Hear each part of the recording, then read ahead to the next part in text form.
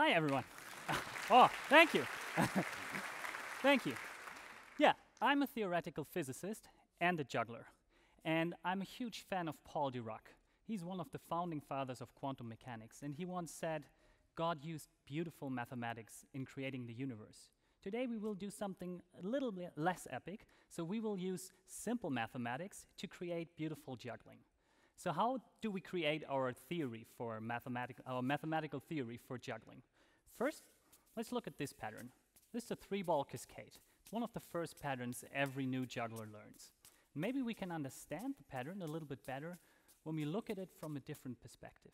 So imagine there was a camera at the ceiling and it would film me while I'm juggling and walking along this direction. Then the green ball would leave a trace that looks a little bit like this.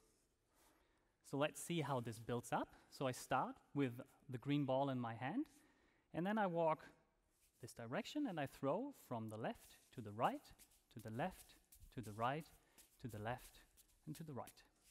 And the 2 other balls would leave a trace like this. So, and you can hear juggling has a very distinct rhythm. Whenever I catch a ball, there's a beat. Boop, boop, boop, boop, boop, boop. And we will now count these beats to make our mathematical theory.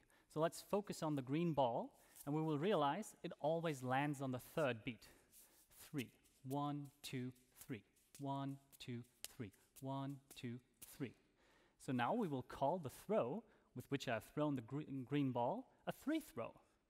And when I've thrown the 3 throw, I have time to throw 2 more balls. That's why I'm doing the 3-ball cascade with 3 throws. So now, as good mathematicians, we will now generalize this concept to the concept of n throws. So an n throw lands on the nth beat. In other words, after I have thrown an n throw, I can throw n minus 1 additional balls.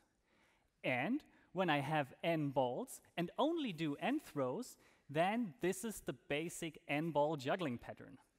Great, yeah. Now that nobody is confused, I can show some examples. So here comes the basic 1-ball juggling pattern. These are 1 throws. And you see how low I throw the ball, and I have 1 minus 1 beats time to throw another ball.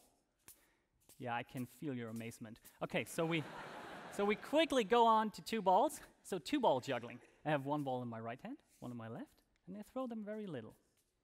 And since it's a basic pattern, I throw them as little as I can. This is I don't throw them at all. So this is your basic 2-ball juggling pattern, almost as amazing as 1-ball juggling. So, and we've already seen 3-ball juggling, so I move on to 4-ball juggling. It's actually the first real trick I'm doing. So this is 2 balls in my right hand and 2 in my left hand, and then I combine it. And you can see how the green balls always stick to my right hand and the red balls always stick to my left hand. Okay, so now comes 5-ball juggling. And I asked the organizers of this conference if it's okay if I show off a little bit, and they said, yeah, of course. This is what TEDx is about. So, for your entertainment, before I will juggle the black belt of juggling, I will balance 1 ball on my foot. Then I will balance 1 ball on my head. Then I will juggle 3 balls. Let this ball fall into the pattern. Then kick up this ball from down here, and finally juggle 5 balls. And if this works, you go crazy for a second. Okay. So I'm just building up the tension.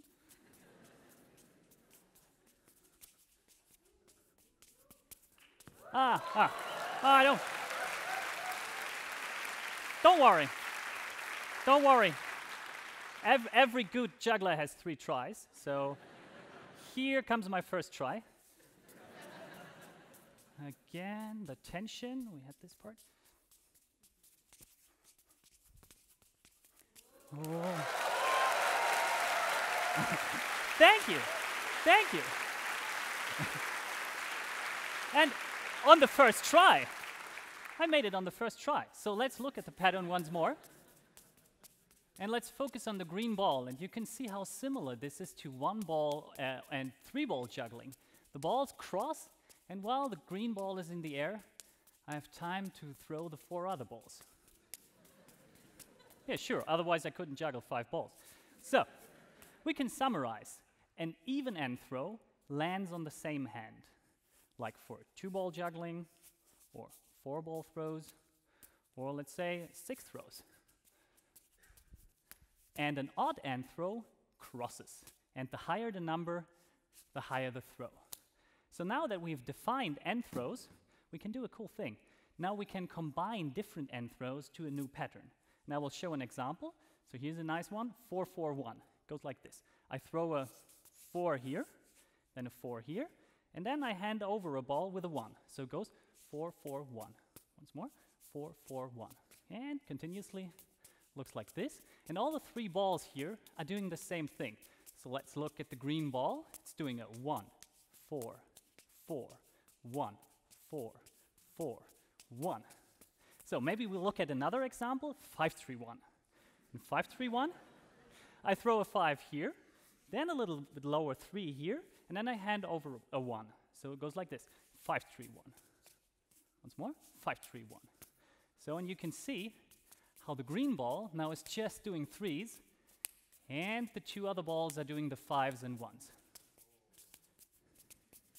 So we could say we can represent the juggling trick by a sequence of end throws, or by a sequence of numbers, and we call this a side swap. We will figure out in a minute why we call it a side swap.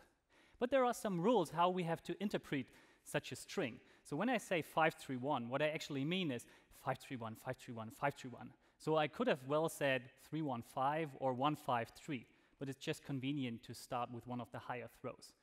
And then, to keep our notation for this talk very simple, we have the rule that we catch and throw only alternating. So we say we exclude synchronous throws. So no tricks like this. And we have another rule. We say each of our hands catches and throws only 1 ball at a time. So no throws like this, and no tricks like this, or let's say like this, like this. Because here, you see, at one point I was throwing 2 balls at the time. And then I said a side swap stands for a juggling trick. Actually, it stands for a whole class of juggling tricks, because this notation ignores any specific body movement or hand position. So the basic 3-ball cascade is 3-3-3. But also this is 3-3-3. Or for the skinny jugglers, this is 3-3-3. And this is 3-3-3.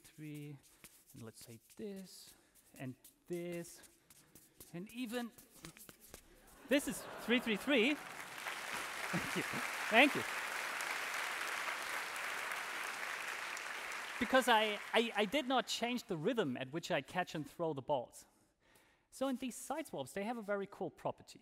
If you want to know how many balls you need, yeah, we will see how clear this is. If you want to know how many balls you need to juggle a side swap, you just take the average. So you sum up all the numbers of the end throw, and then divide it by the pattern length, and you get the number of balls. So let's check this for one example. Note already 5-3-1. We sum up. 5 plus 3 plus 1 gives 9. Divided by 3 gives 3. And yeah, 5-3-1 was a 5-ball trick. 3-ball trick, sorry. So, and in the last part of my talk, I will now show you how we can actually prove that this central theorem of side swap juggling is actually true. And on the way, we will generate a lot of new side swaps for us to juggle, because it happens that you cannot juggle any random combination of numbers.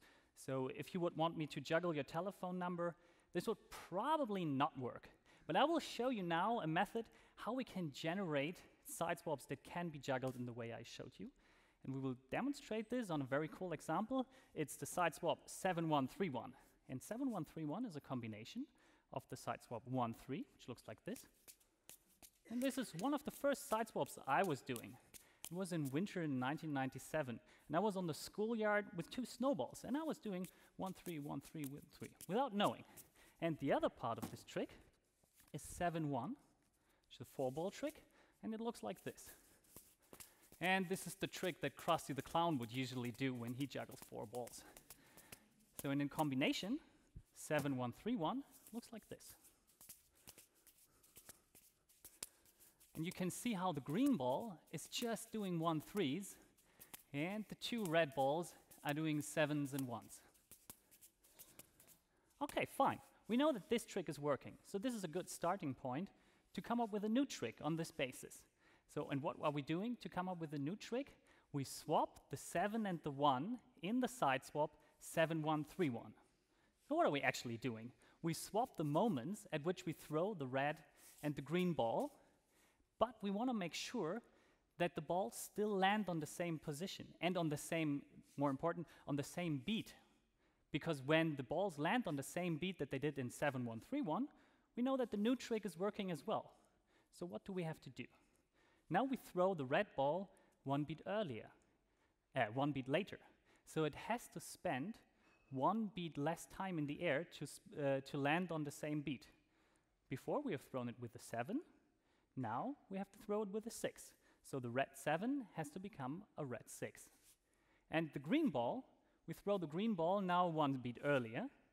So when we want them to land on the same beat as before, it has to spend 1 beat longer time in the air. So the green 1 has to become a green 2. Maybe you can see this on this little animation, that they still land on the same beat.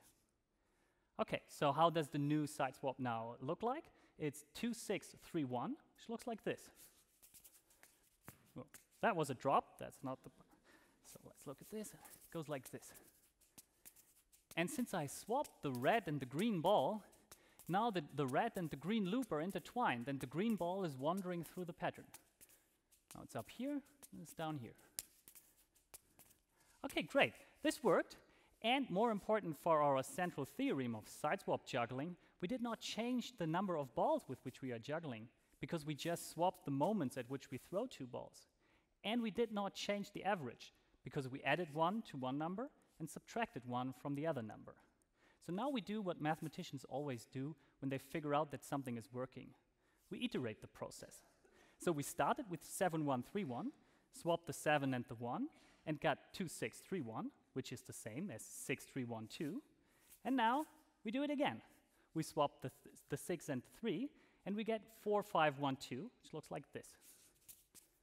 Here the green ball is just doing 4s, and the red balls are doing 5-1-2. Most people would miss the 2 because I basically do nothing for 1 beat, so I try to emphasize it. Here.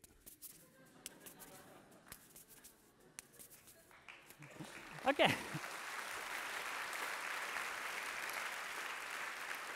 And now we swap again. Now we swap the 5 and the 1, and we get 4-2-4-2, which looks like this. Here's the 2. Yeah, this one is lame, but you still can do fun stuff. This, or the yo-yo, the orbit, the factory. Thank you.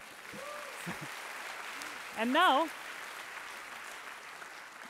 we're almost done. Now we just swap the 4 and the 2, and we're back. We swap both of them, and we're back at the beginning. We're back at the simple 3-ball cascade. It's 3-3-3.